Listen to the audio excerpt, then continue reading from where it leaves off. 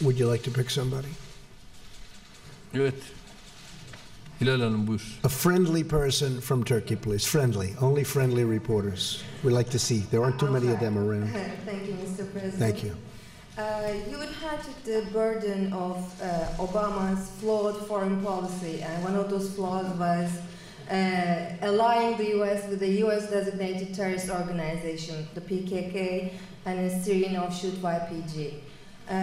You are trying to mend the damage that it did to U.S.-Turkey relations. However, you also invited the ringleader of YPG to the White House, his codename Mazlum Kobane, and he is responsible for at least 18 terrorist attacks in Turkey, which caused the death of 164 soldiers and 48 civilians.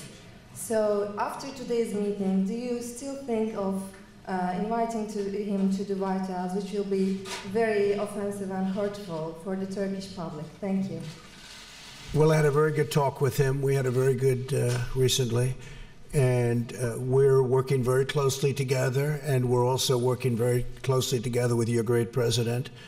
And a lot of things are happening. A lot of very positive developments are happening. A lot of that is definition. What's your definition of the various groups within the Kurds? You call the Kurds, and then you have various groups, and some like them and some don't. But I think we've made a tremendous we've gained a tremendous amount of momentum and strength and knowledge over the last short period of time. So we'll see what happens. But I will say that the relationship with President Erdogan and Turkey has been outstanding. And, you know, it's a major country with a tremendous military.